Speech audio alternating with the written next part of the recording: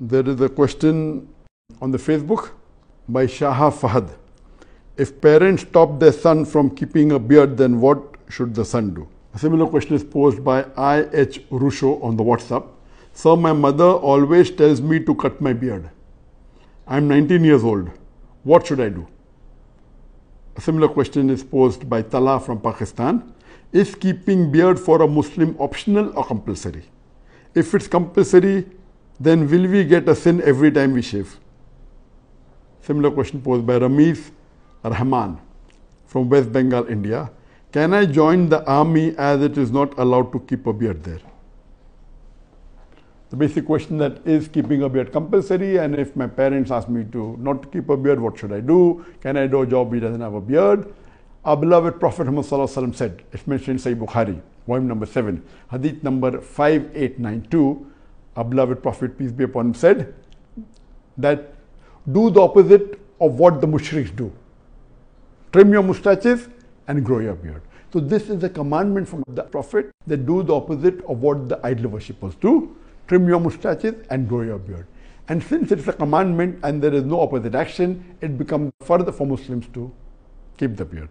And there is unanimous agreement amongst all the four Aimmas, Imam Abu Hanifa, Imam Malik, Imam Shafi, Imam Ahmad ibn Hanbal, all the four schools of thought, all the four Aimmas, they agree that keeping a beard is fard. So it is fard for every Muslim to keep a beard.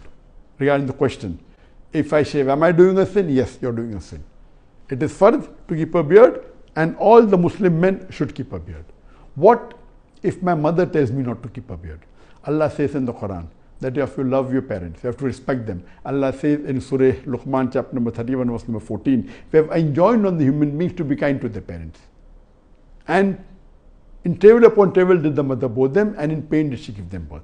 The next verse, Surah Luqman chapter 31 verse 15 says, but if your parents force you to worship somebody else besides Allah, if your parents do jihad, struggle and strive to make you worship somebody else besides Allah, of who you have no knowledge, they do not obey them. So the basic ruling is you have to obey your parents, but if the parents tell you something against Allah and His Rasul, tell you against the teachings of the glorious Quran and Sahih Hadith, that is the time you don't have to obey them. So here, because keeping a beard is fard, and if your parents request you not to keep your beard, you should explain to them, tell them the benefits. I've given a talk on if the label shows your intent, wear it. And I've spoken about the beard and wearing the cap and trousers above the ankle, but naturally keeping a beard is fard, and covering your head with a cap is not a fard, it's a sunnah. So even if your parents say, you have to convince your parents that this is the commandment of the Creator, and if you keep, they'll get more sawab, and that will also benefit the parents.